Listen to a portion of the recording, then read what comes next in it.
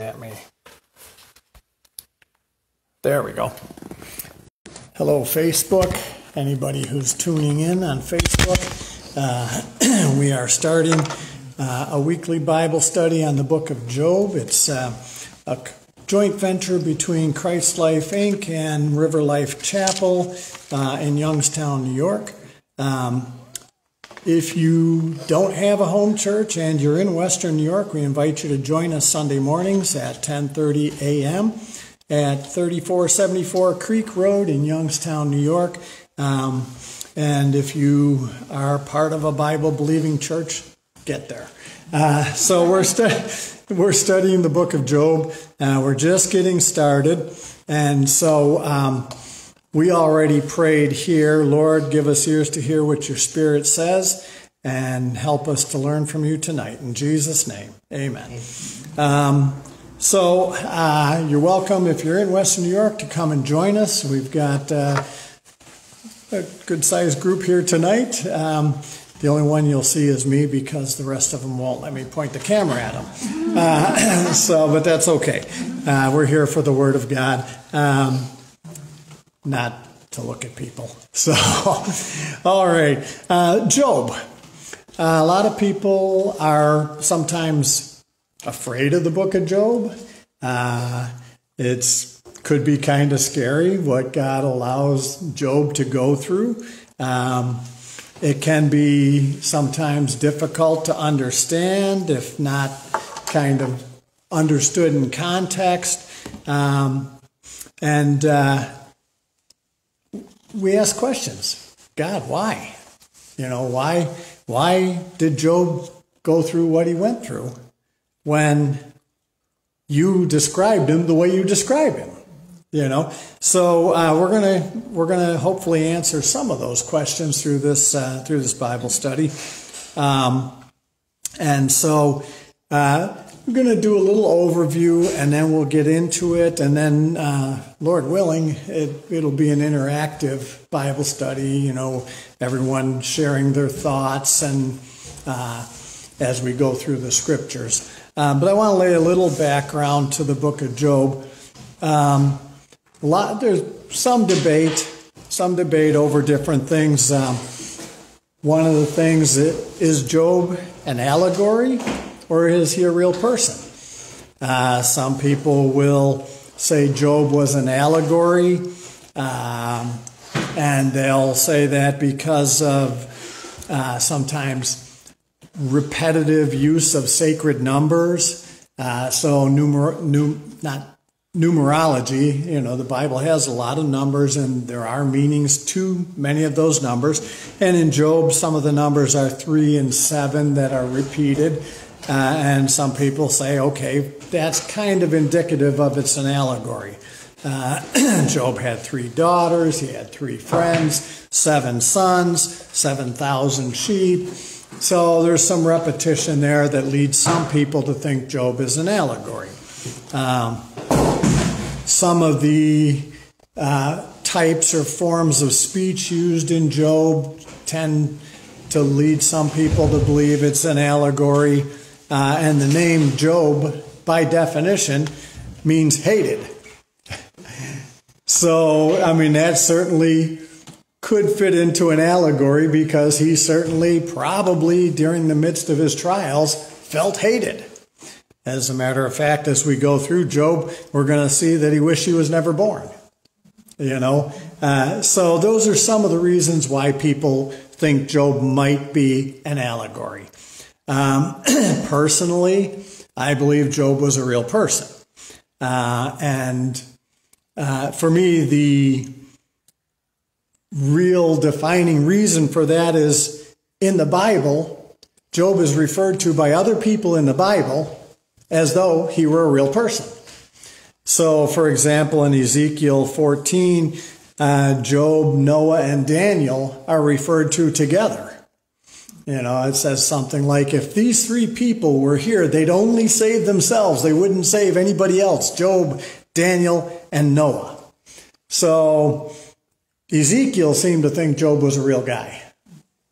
And better than that, the Holy Spirit who prophesied and wrote through Ezekiel seem to think Job was a real guy? That's the end of the question for me. No allegory, real guy. James refers to Job as talks about having the patience of Job. So in the Bible, there's other references to Job that would indicate he's a real guy.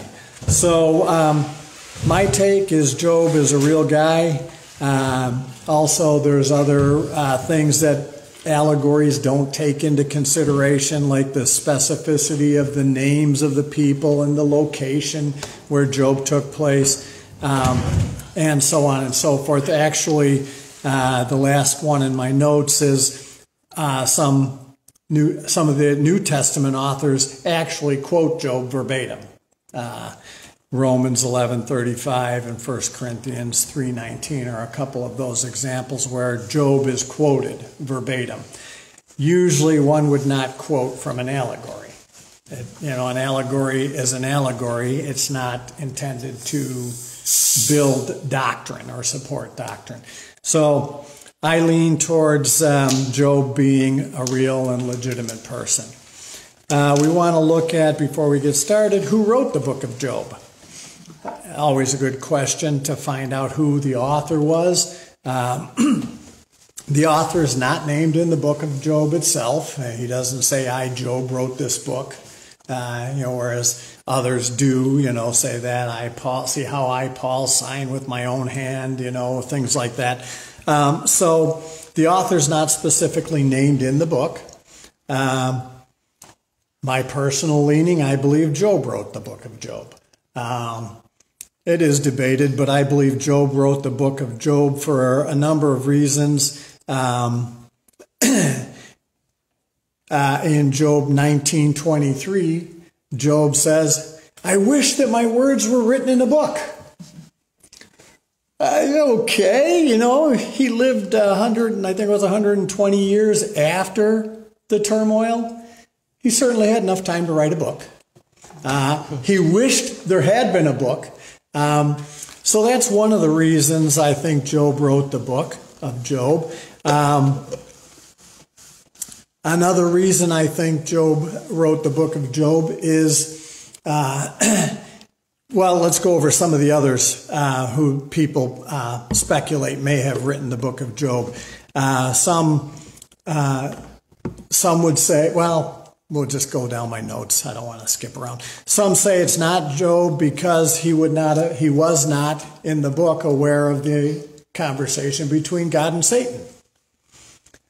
I don't find that to be a problem because prophets prophesied things that hadn't happened yet that they wouldn't be aware of. So could God not have filled Job in after the fact, after it was all over?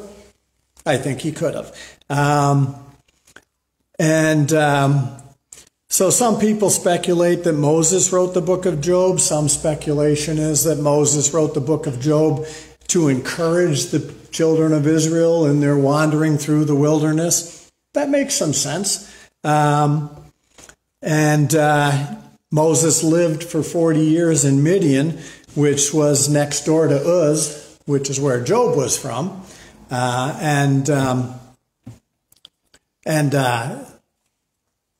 He could have easily have heard, it could have been a very popular story. So Moses could have heard that, the account of Job, and so they say Moses possibly wrote it as an encouragement to the people.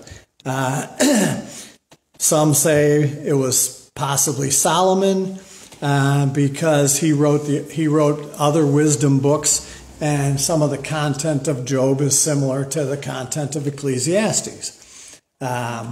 Possibility. Other speculations are Jeremiah and Ezra.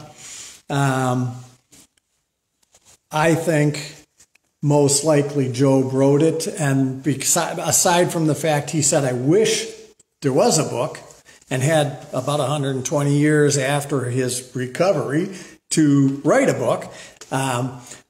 Some of the other reasons is in the book of Job, there is no mention of Abraham, no mention of Moses or the law. These are major things. If Moses had written the book, or Solomon had written the book, or Jeremiah had written the book, we'd be a little hard-pressed to think there was no mention of the promise of Abraham or the law of Moses. I took a quick look, and out of the 39 books of the Old Testament, I think 30 or 33 mention the law. You know, it's possible that the whole book of Job didn't mention any of these things, but it would make a whole lot more sense if it was written before any of those events took place. So that's another reason I tend to lean towards Job having written the book of Job. He said he wished so, and there's a lot of evidence that to me doesn't make sense. Why such a godly person, and when we start getting into the chapter 1 and 2, we see how God defines Job and describes Job. How such a man of God would not mention people like Abraham and Moses and the law. I don't know. But the bottom line is the Holy Spirit wrote it. So I'm not saying it's unimportant to become aware of these kind of things. It is, but it doesn't change the fact it's the Word of God. Question. Yeah. So we talk about there's no mention of the law or Moses or Abraham. But Yep. Isn't Job like the oldest book in the Bible? Yeah, we're getting there. My bad. Yep. My bad. No, that's okay. I want to encourage, and once I get through the introduction, I want to encourage interaction. But my next point is the dating of the book of Job. And as Pastor mentioned, most likely the book of Job was the first book written of the Bible, which makes sense if Job wrote it. And the dating of it would be probably most believe it's in the time of the patriarchs, because Abraham lived roughly 175 years. Job lived roughly 200 years. So the age of the people is similar. You know, if he had been earlier than that, he would have lived close to 1,000 years. If he had been later than that, he would have been 70, 80, decreasing as time progressed. So the age of the patriarchs seems to be the time frame when Job was written and when the events took place. Again, meant the lack of reference to any of the great men of God, Abraham, Moses, the law, things like that. To me, it leans that Job was at the earliest contemporary with Abraham, at the latest, and probably a little earlier than that. And when you look at Abraham, you see the nations around him, they even the people he dwelt amongst recognized him and said, they were willing to give Abraham property. No, you just take it. Just take it. Bury your wife, just take it. So Abraham was well known. Job most likely would have been probably a little prior to Abraham. Definitely, I would say in the time of the patriarchs. So, last thing in preliminary, in understanding the book of Job, most books are designed, rightfully so, I think, to be read from the beginning to the end. I think it's a little beneficial to jump to the end and then start to the beginning. And I'll tell you why in a second here. I think there's value in that. Most other books, you call that cheating. But, and I'm going to give you the reason, one of the big reasons why. There's a couple things that come to mind. One of the things is we can, by jumping to the end of this book, we can avoid building doctrines from people God says are wrong. Okay, so Job 42:7. Let me get there. The one piece that I'm going to jump ahead to. You're not even going to say spoiler alert? Spoiler alert. All right. Job 42:7. We're going to jump kind of to almost the end of the book, because this is very important as we go through the book of Job and we start reading some of the commentary from his three friends. It's critical to know that God says, you guys were wrong, not like Job. And I've heard people actually quote from those three guys as if it's sound doctrine. Kind of silly to try and build sound doctrine out of that which God said is wrong. Okay, so when we start reading through, when we get to those guys, I think the approach will be look at and say, well, why is this wrong what he said? Because some of the things they said sound pretty right. So, but let's look at this verse, Job 42, verse 7. And it was so that after the Lord had spoken these words unto Job, the Lord said to Eliphaz the Temanite, my wrath is kindled against thee and against thy two friends, for you have not spoken of me the thing that is right, as my servant Job has. Okay? It's pretty straightforward. And we'll get into that when we get to chapter 42 and what's around there. Basically, spoiler alert, God tells him, go ahead, Job, pray for you, and then I'll listen to him. So anyhow, so as we go through, I'll definitely be reminding us, hey, we're in Eliphaz now, or Zophar, or the other Bildad, and, God said they're wrong. So now let's see what they said and why they're wrong. Probably might be a way we'll look at that. All right, so into Job chapter 1. And we'll read, I think maybe I'll read the first 5 verses. Or if somebody wants to read the first, so I don't have to do all the talking, read the first 5 verses, and then we'll make some discussion around that. I'll read. Okay.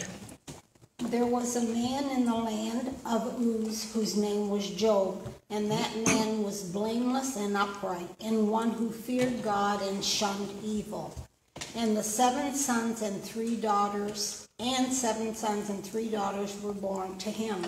Also his possessions were 7,000 sheep, 3,000 camels, 500 yoke of oxen, 500 female donkeys, and a very large household, so that this man was the greatest of all the people of the east.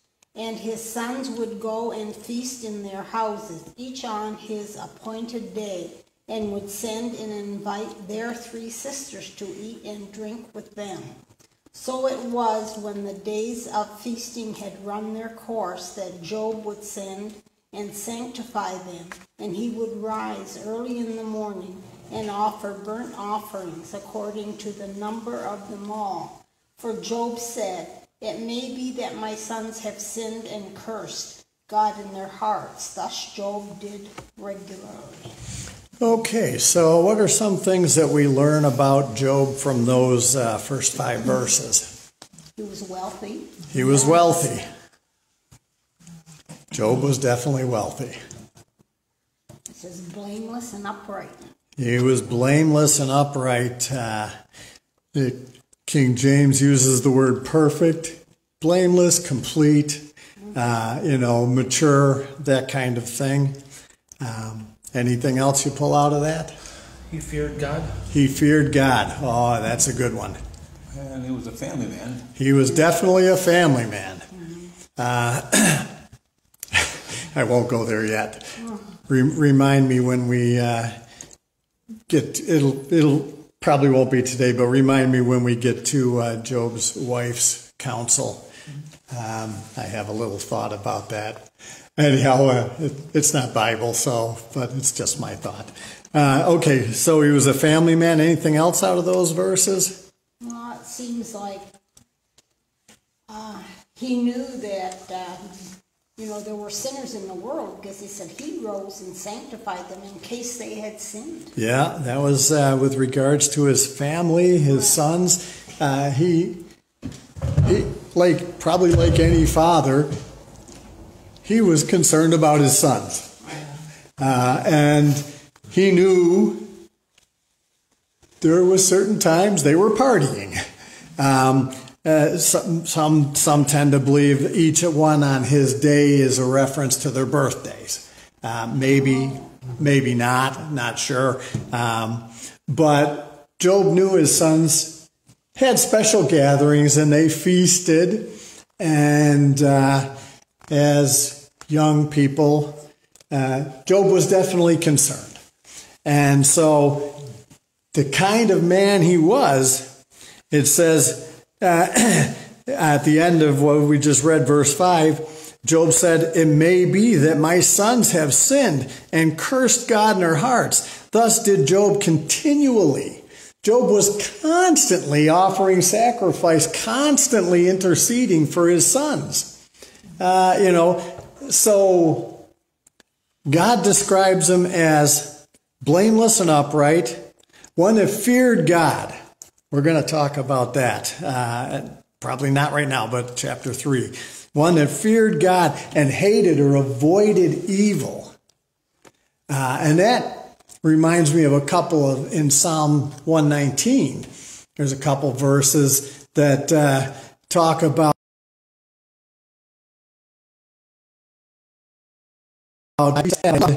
therefore have I hated every evil way. It's a cause and effect relationship. If you love God, if you love his word, it's going to affect you to hate everything that's wrong.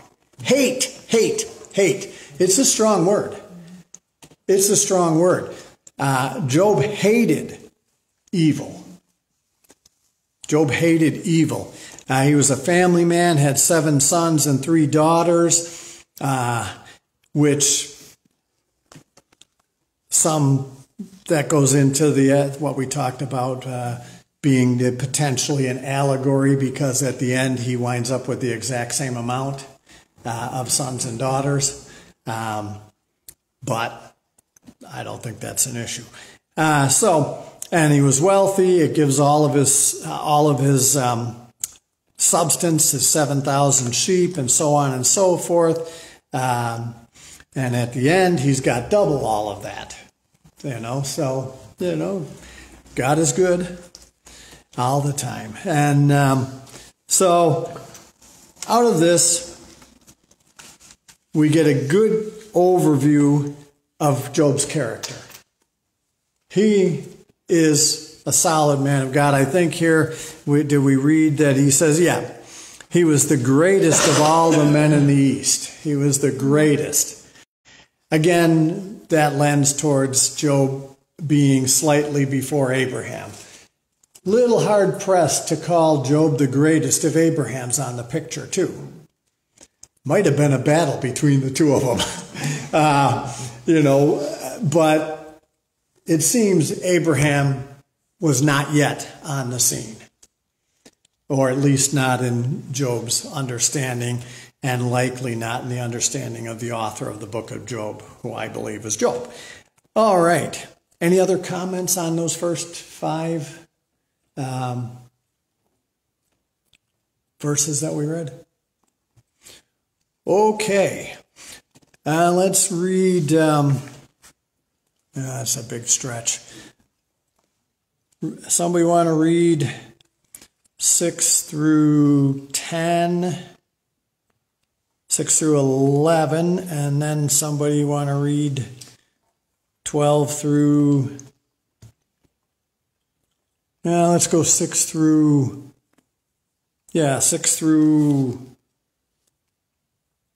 12. Yeah, let's do that. So read 6 through 12, and we'll stop there. I'll try.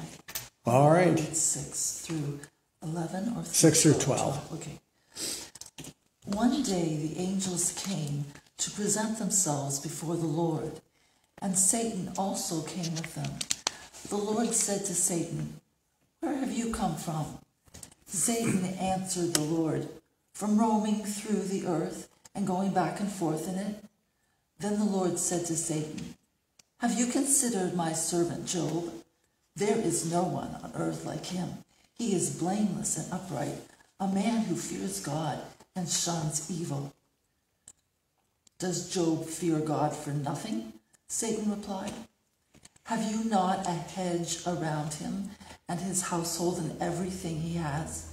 You have blessed the work of his hands, so that his flocks and herds are spread throughout the land. But now stretch out your hand and strike everything he has, and he will surely curse you to your face. The Lord said to Satan, Very well, then everything he has is in your power, but on the man himself do not lay a finger. All right. So there's a bit more. Oh. Then Satan went out from the presence of the Lord. Okay. So any thoughts on those verses? Anything that you pick up from there? That's when he sets them up. Oh, yeah. That's what I Yep. get out of it. Yep. He's setting God set Satan up at that point. Good observation. I love it. Yeah. You wonder how often God does that, even to this day. Oh, yeah. Well, we'll get there. Part of me, well, let me get there. Before I go, any other thoughts on that? This section, we'll look at it kind of verse by verse. Now, is this the first place that God and Satan are talking to each other in the Bible? By book written, I would say yes, since I believe Job is the first book written. By chronology of events, I would say no, because they spoke in the garden. Right. Right. God spoke to Satan in the Garden of Eden. So it depends on which way you want to look at it. But by books written, I would say yes. All right, so let's get into it here. Verse 6, Now there was a day when the sons of God came and presented themselves before the Lord, and Satan came also among them. The sons of God reference here is referring to angels. In the Old Testament, the sons of God is often a reference to angels. But we should take note, there's a differentiation here between the sons of God and Satan. Satan's not one of the sons of God. It says, there was a day when the sons of God came to present themselves before the Lord. So the angels came to present themselves, and Satan came along with them. So if all angels, fallen and not fallen, were considered sons of God, there would have been no need to make special differentiation about Satan having come with them. They'd all be sons of God. They'd all be sons of God. I really That's don't... a good point, Bob. That's a real good point. I really don't think God considers the demons and devils that rebelled against him to be his sons. Yeah. And there would be no reason to make that differentiation. I'm sorry, that's just for the differentiation to say that Satan came with the sons of God. Yeah. That's a great point for differentiation. Yeah, and I mean, and there's elsewhere, which we're not going to get into, but elsewhere in the Bible that I think this understanding can also lend more credibility to interpreting other passages of Scripture. And God asks Satan right off the bat, Yep. Where have you come from? Yep. As if, what are you doing here? Yeah. And the very next verse, the Lord said to Satan, Where do you come from? From where do you come? Whence comest thou? Where are you coming from? And then Satan answered the Lord and said, From going to and fro in the earth and walking up and down in it. So I find interesting stuff as I read. Satan came into the presence of the Lord with the sons of God, the angels. He didn't open his mouth until God asked him a question. And you can bet, I'm just doing a Bob paraphrase right now. You can bet that conversation went like this. Where did you come from? Oh, I've been wandering around the earth looking to and fro. I mean, Satan jumped and answered. You can bet he didn't stand and hem and haw and twiddle his thumbs. If God commands Satan, he jumps. Okay. Settle down, Bob. Yeah, he didn't say it was none of your business. Yeah, he didn't say it was none of your business. What do you care? What's it to you? Yeah, exactly. And I actually expect that Satan was expected to come by God. I don't think Satan went to God on his own accord. No, he was led by angels. Yeah. I think God fully expected Satan to show up, and Satan didn't really have a choice. Because can you imagine God's here and Satan's over here and God does not tell him to come or expect him to come? Why in the world would Satan voluntarily come into the presence of God? I mean, God had Michael handle his light work. Michael, go throw him out. You know, God didn't even dirty his own hands with him. So Satan's not going to go into the presence of God on his own volition. I don't believe. And then, like somebody that answers a question is in control of the conversation. Yeah. So he asked them a question. And it's like taking the presence of he's in charge. Yeah. That question. Absolutely. God's in charge. Absolutely. No doubt. Verse 8, this is I almost jumped ahead. And the Lord said unto Satan, have you considered my servant Job, that there is no one like him in the earth, a blameless or perfect and upright man, one that fears God and eschews or hates or avoids evil? Satan didn't bring up Job. He knew better. He answered, I've been going around the earth, up and down, to and fro. Satan didn't bring up Job. Satan didn't want to bring up a losing subject because he was going to lose. And I think he knew he was going to lose. Go ahead. He, in verse 7, I guess it is, when Satan answers the Lord, from roaming through the earth and going back and forth in it. Like he is saying, I'm looking around, I'm looking, what are you looking for? Here, let me tell you what you should look for. Like but he was looking for something. Set him up. Right, yeah. Yeah, and so he sounds kind of frustrated, as if he had spent a lot of time looking, and he doesn't know what to find. And God throws Job under the bus. Yeah.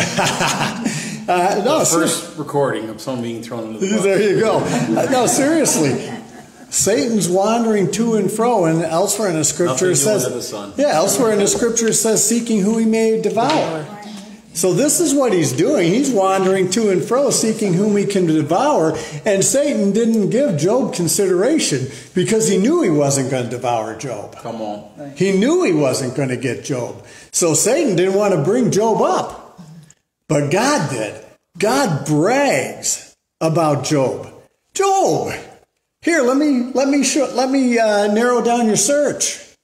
Have you considered my servant Job? Another Bob paraphrase. Have you considered my servant Job? There's nobody like him in all the world. Have you thought about him? So there we go. God throws Job under the bus because he knew Job could handle it. Yeah. And so here's the question I struggle with. I would love for God to be able to brag about me like that. But I'd hate it too. I don't want I'd love for God to be able to say, hey, Satan, have you thought about my servant Bob? I don't think God can, by the way, for those watching on Facebook. But I'd love for God to be able to say, Satan, look at Bob. Hey, have you checked him out? Look at Bob. But I know the rest of the book of Job, and there's a whole long stretch I'm not interested in. The end result I like, we'll get there. But that long stretch in between is not what I want. So God, only you know what I can handle. And I know you're not going to give me more than I can handle. Yeah. But Lord, I do want to be someone you could brag about in your time. Maybe. All right. So God can brag about Job. Well, Satan's got an answer, you know. He's grasping at straws now. Satan, verse 9, answered the Lord and says, well, Job fears God for no reason. He says, you've put a hedge of protection around him.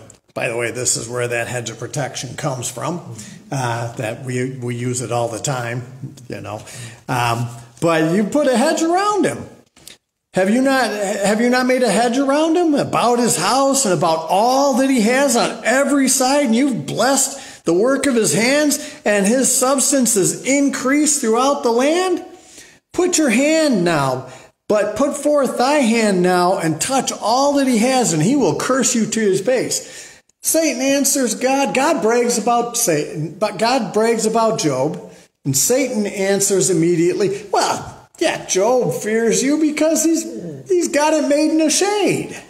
You know, you've blessed everything he does. He's wealthy beyond measure. He's got a great family, big family. He's got all kinds of possessions. He's protected on every side. Of course he doesn't have of course he's godly. Well, for those of you considering, how many wealthy people do we know that's blessed beyond measure that aren't very godly? All right? All right? Just because you got it, even if you got it and you call yourself a Christian, doesn't necessarily make you like Job. Okay? But Satan's grasping at straws. He wanted to avoid the subject of Job. He didn't want to bring that subject up. But, you know, hey, God threw Job under the bus because he knew Job was going to be able to handle it, and he knew Job was going to come out better, which we see in the end. I should just give a general spoiler alert. It's just going to happen, folks.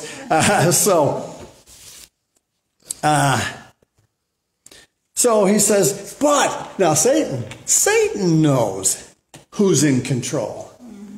What does Satan say? Verse 11, he says, but put forth your hand now. Satan doesn't say, let me go after him. He knows God's in control. Put forth your hand now, and he'll curse you to your face. Now, God used Satan. We see that in the next verse. But Satan didn't presume to say, let me at him. He didn't presume to say, let me at him. He said, God, you put your hand forth against him. And we're going to see what Job says, which is going to maybe blow some of our minds in a minute, hopefully. Yeah, we got time. We'll probably get there. That's like tempting God, right? Yeah, kind of, yeah. Yeah. But, yeah, so Satan knew God's in control. You protect him. If you put your hand against him, he's going to curse you to your face. Satan knew.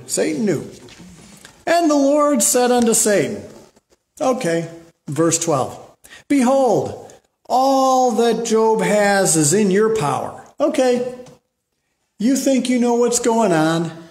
Here you go. I put him in your hands. All that he has is in your power. Only upon himself do not put forth your hand. So Satan went forth from the presence of the Lord. So Satan got his okay. He had his limitation. Touch anything he's got except him. Everything he's got, you got. It's in your power. You think you know it all? Go for it. Go for it. And once he got the approval and he was dismissed, he left the presence of God. And that's where we stopped reading. So before we start reading the next section, anybody want to make further comment on that? Anything else jump out or any thoughts? Just thoughts that, but he did touch him, didn't he?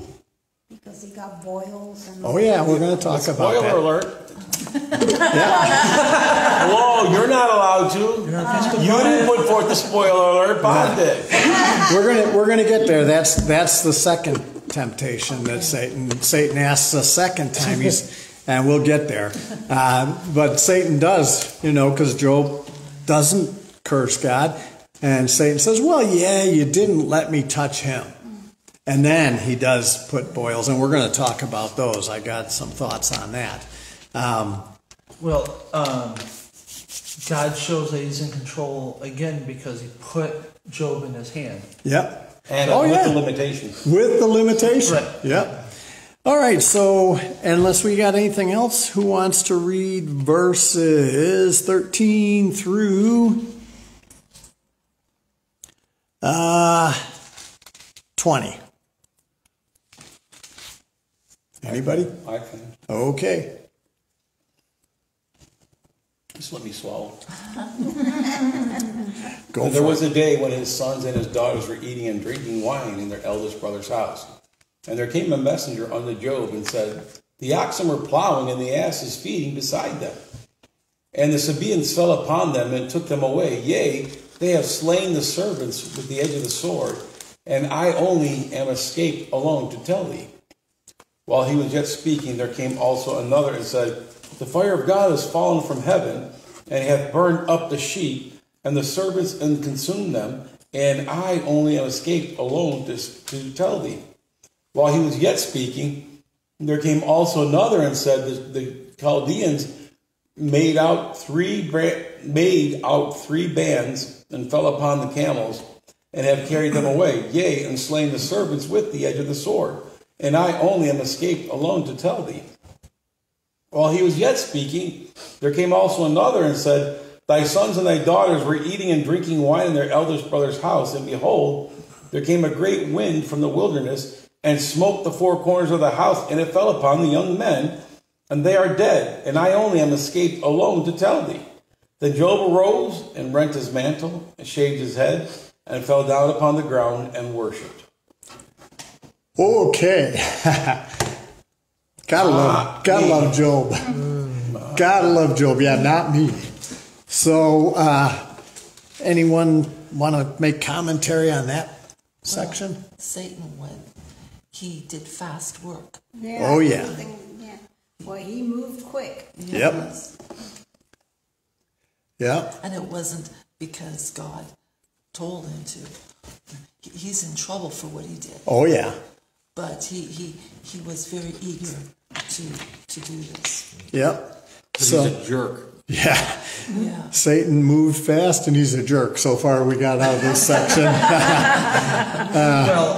Really theological here. The bad stuff happened to Job, and the first thing he did was worship.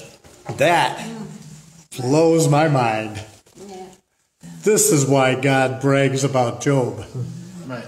And the other thing about, with Satan, though, too, is he wants to kill and destroy. Yep. And that's what he did. Yep. What he wants to do. Yes. Yep. And that just fulfills the scripture where he says he has come to kill and destroy. Yeah.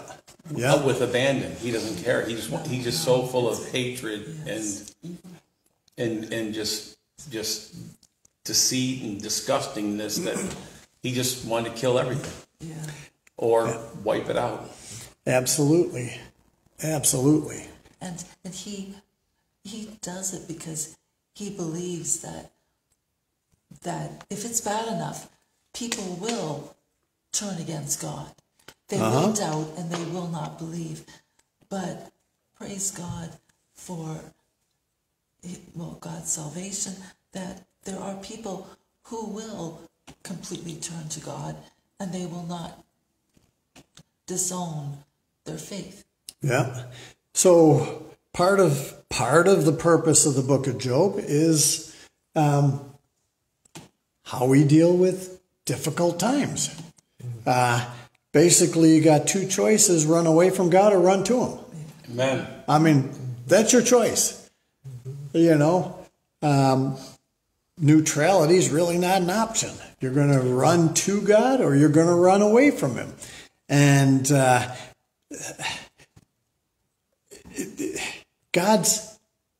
I can't imagine not wanting to go to God. But Satan, we're talking about here, he is very good at getting people to blame God. Yes, he is. Now, God's in absolute control. And we see this throughout this section too. But God lets Satan have a certain amount of free reign. So when you're thinking about that as you read through Job, and we'll kind of, spoiler alert, jump ahead to the boils as well. But this is Satan we're talking about. And he is going to do the absolute worst that he can think of within his limitations. So when we talk about the boils, I don't know what they are. I don't think anybody knows specifically what they are. There's a lot of things that they could be. What I do know is that within Satan's mind at that time, boils had to have been the very worst thing he could think of. Because that was he couldn't kill him. That won't kill him. Yeah, that won't kill him. That won't kill him. Good point. Because he was not allowed to kill him, but whatever he wanted to do, boils had to have been the very worst thing that would not kill Job. And so this stuff that we're talking about now are the very worst things that Satan could think of that didn't touch Job, which was his current limitation. So here, messenger comes to Job, the oxen are plowing, and the Sabaeans came and took him away and slain Job's servants. So there goes his oxen. And at that time, your possessions was generally your money. I mean, they did have gold and silver and such, but for the most part, wealth was measured by possessions. And while he was still speaking, there came another and said, the fire of God is fallen. He didn't say the fire of Satan is fallen. The fire of God is fallen. I love this because, yes, Satan's doing it, but throughout Job, they seem to acknowledge God is the authority. God is the authority. He doesn't get the blame, but he's in absolute and total control. The fire of God is fallen from heaven and has burned up the sheep and the servants and consumed them, and I'm the only one escaped. So, sheep and servants, boom, dead. All right. While he was still talking, so to Aldina's point, Satan's moving quick. These guys are coming with the reports. One hasn't finished talking, the next one's coming. While he was still talking, there came another and said the Chaldeans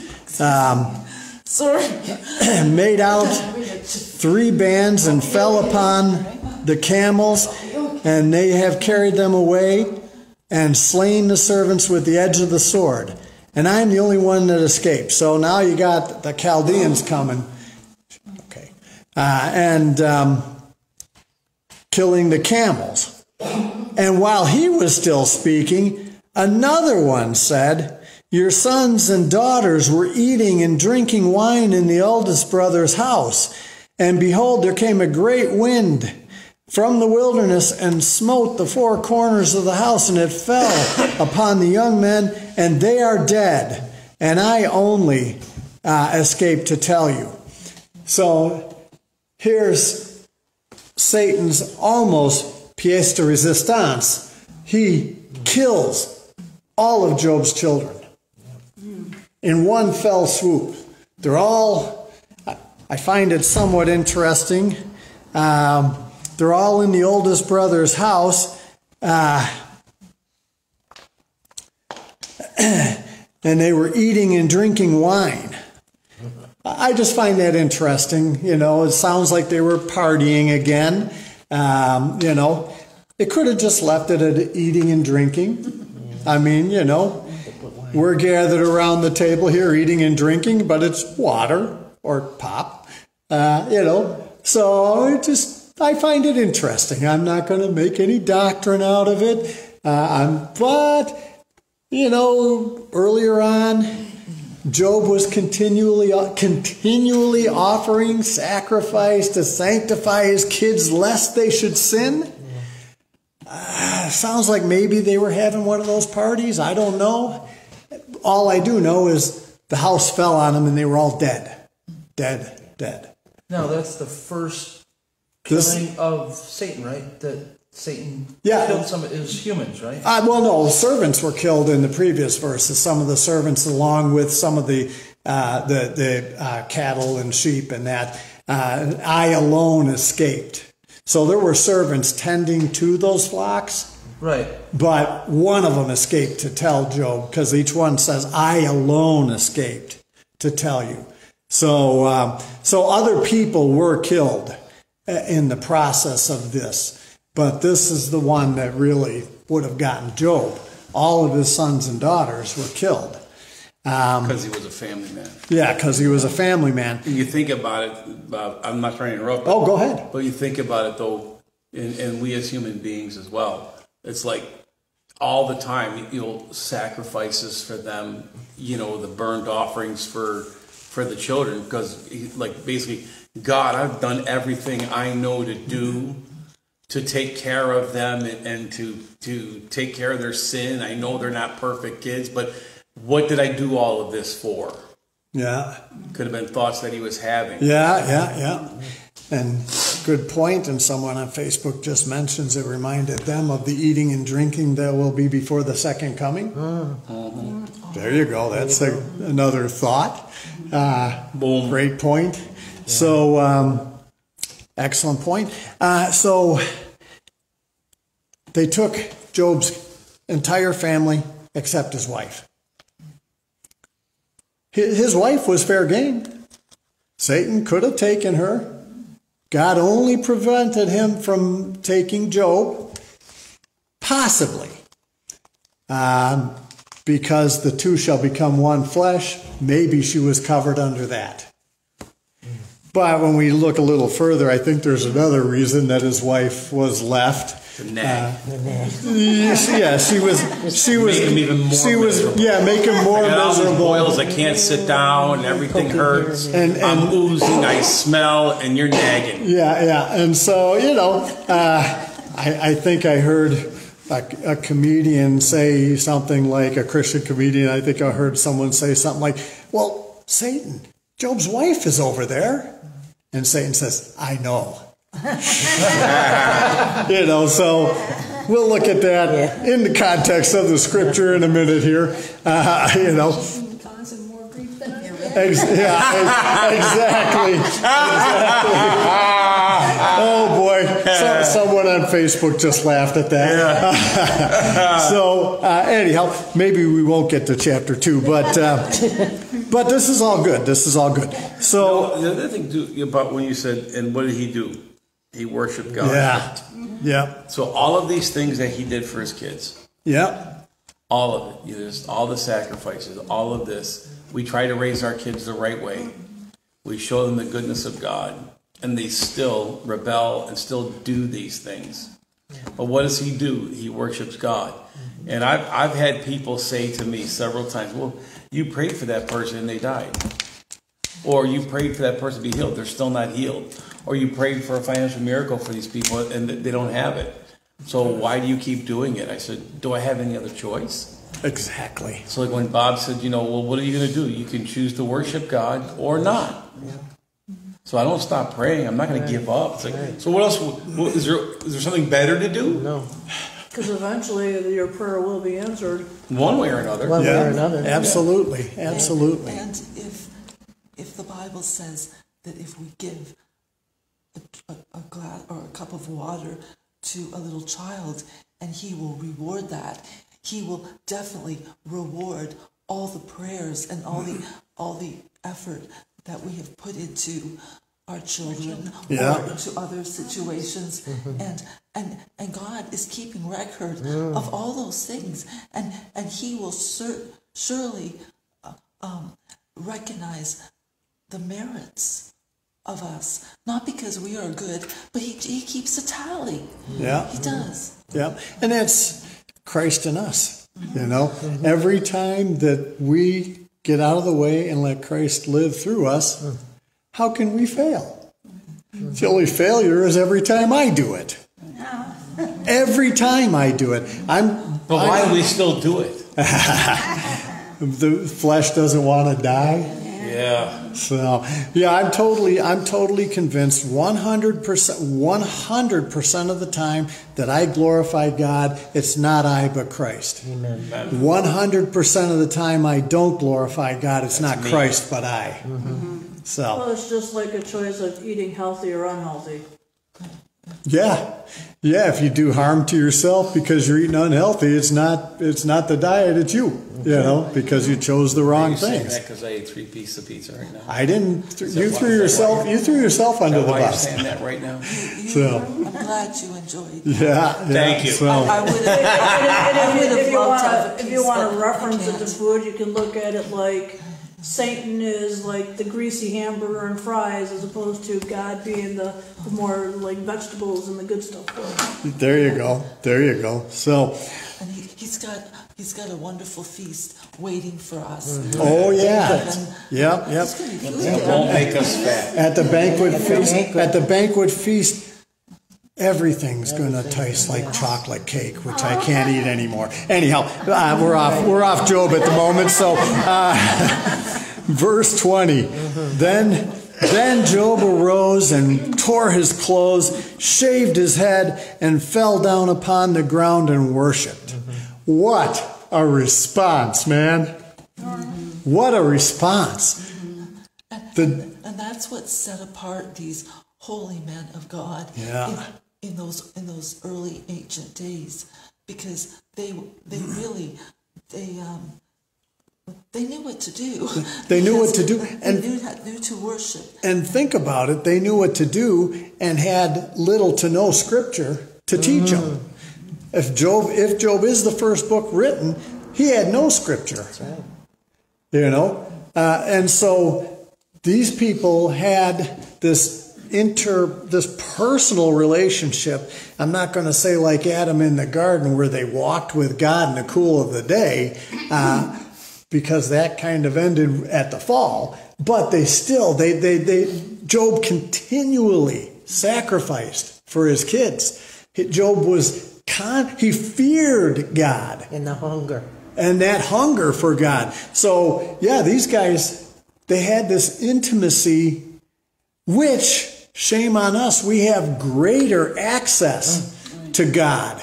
We have boldness to come into the throne of grace and mercy boldly, anytime we want.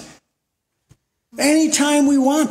In the Holy of Holies, the high priest went once a year with fear and trembling, and tradition says they tied a rope around his leg in case he dropped down dead. They could pull them out. So they could pull him out without going in and dropping down dead themselves. Right.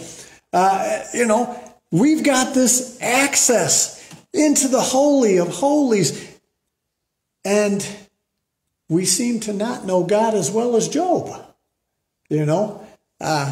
I'm talking to me too. I'm talking to me. I'm not talking at anybody. This is why I love the Bible, because it's so encouraging. I'm not discouraged by my lack. I'm encouraged by God's ability. Man. Yeah. So I acknowledge where I fall short. But I don't live there. A righteous man falls 7 times, he gets up again. By the way, you're not limited to 7. 7. I'm done, yeah. Numerologically, 7's the number of completion and 8's the number of new beginnings. So, anyhow, we're moving on here. Job fell down to we got 2 more verses in this chapter, and then we'll wrap it up and we'll get to chapter 2 next week. So Job fell down to the ground and worshipped. That's unbelievable to me. I seriously doubt if one of my sons died, especially in a way like this. I seriously doubt my first response would be to fall to the ground and worship. I don't think I could do it.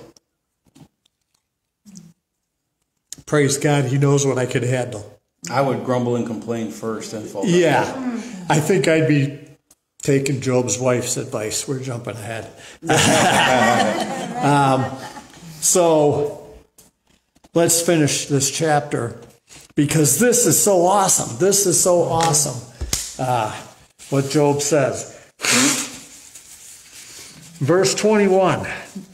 Verse 20, he fell down and worshipped. Verse 21, and Job said, naked came I out of my mother's womb, and naked shall I return thither. The Lord gave, and the Lord has taken away. Blessed be the name of the Lord. And then verse 22, in all this, Job sinned not, nor charged God foolishly. We got to get this right, people. God's in control. That's it. God is in control. Job says, I came out naked, I'm going back naked. Unless the funeral director puts some clothes on. It's not about me. Everything I have is from God, so it doesn't matter. Whatever I had, whatever God took, I didn't have it when I came. I got it from him anyway. Yeah, I didn't have it when I came. I got it from him anyway. I'm not going to take it with me. Yeah. And his ways are higher than our ways. Yep. Amen. And so he does everything in such a way, we just can't automatically understand what he's doing, but we can ask him to help us to see things the way he wants us to, and so we can. And I think that's a big thing about, especially when the devil's involved. You gotta understand how he works, and but Job did not charge God. That's the next point. Yeah. Job didn't charge God foolishly. Yeah. Job didn't say the Lord gave and Satan took away. Right. No. He didn't say that. And God's in control. Is it maybe because in those days especially, it still applies now, but they recognize that God is the creator of the heavens and the earth. They would repeat that many times in their different quotes, and so Satan, he knew that he had not created anything out of nothing. Yeah. And he could not take any credit for any of that. And he couldn't take anything away without God's approval. Right. Yeah. So the Lord gave and the Lord took away. For anybody who's old enough to remember Flip Wilson, the devil didn't make you do it. That's right. You know. That devil's mean old devil. Geraldine Jones on time. Yeah, it was an old TV show. And Flip Wilson would always do something and say, the devil made me do it. The devil made me do it. Uh-huh. Yeah, so, but the devil didn't make him do it. The Lord's in control. Amen. And throughout the book of Job, we see the acknowledgement of God's sovereignty. So we don't want to foolishly blame God, but we don't want to take away his ultimate authority. That's so Holy Ghost that the Holy Ghost was speaking to Job at that point. It had to be because what he's also you can tie that right to where, like with Jesus, they couldn't take his life. Yep. Only he can give it up. There's no way they could take his life. Yep. Yet Job had the understanding, there's no way Satan could take that from me. It had to be God. Yep. And spoiler alert, nowhere, I love this, during the book of Job, we're going to see Job wished he'd never been born. Yeah. Nowhere does Job ever contemplate taking his own life. Suicide is not an issue, is not even an option for Job. So a little spoiler alert, I forget which chapter it's in, but we'll be talking a little bit about that. Job definitely wishes he hadn't been born, but he never considers taking his own life.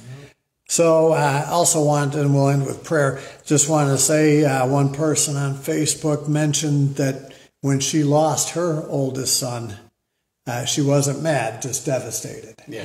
And so praise God, his grace is sufficient.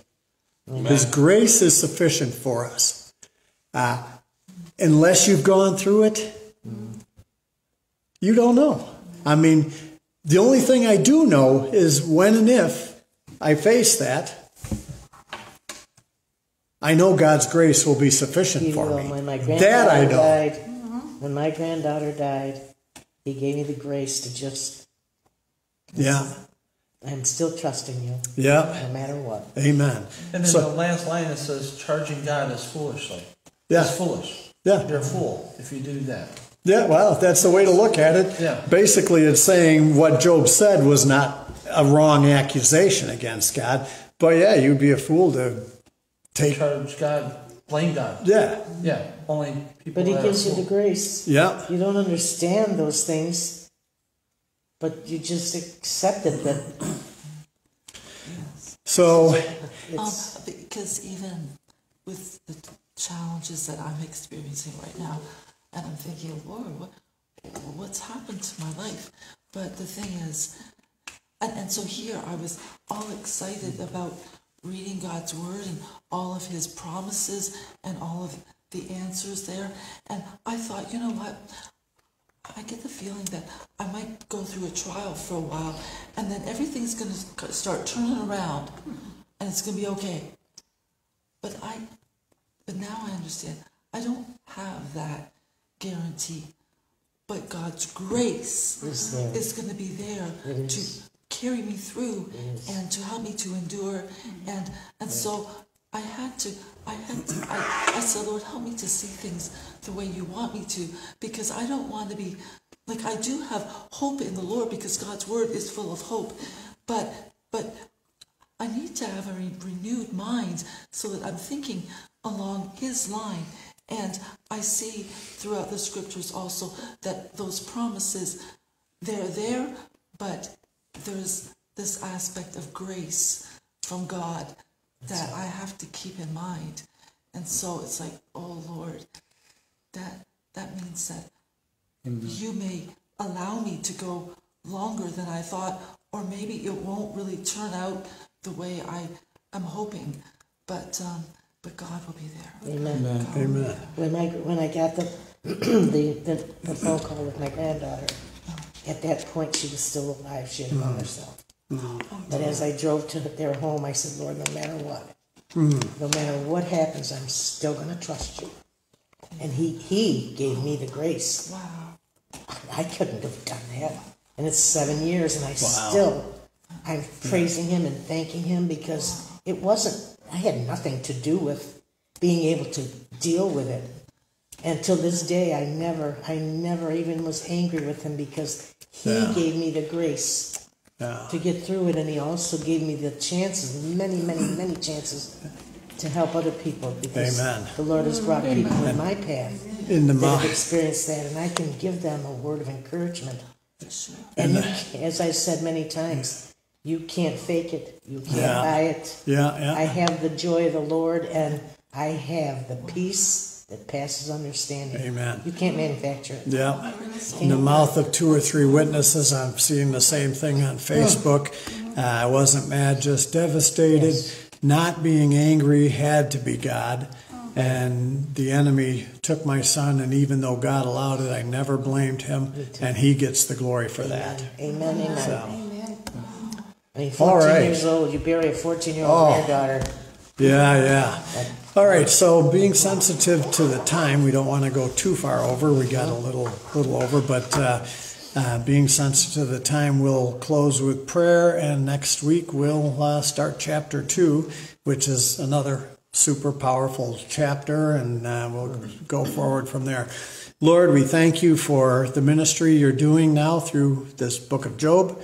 We thank you for testimonies that have come out here in the building and on Facebook, Lord, of how you have been faithful in similar situations. Lord, every situation's different, but your faithfulness is great and always there. So, Lord, thank you for Job. Thank you for the encouragement that we have and can have in him and the book and throughout your scriptures.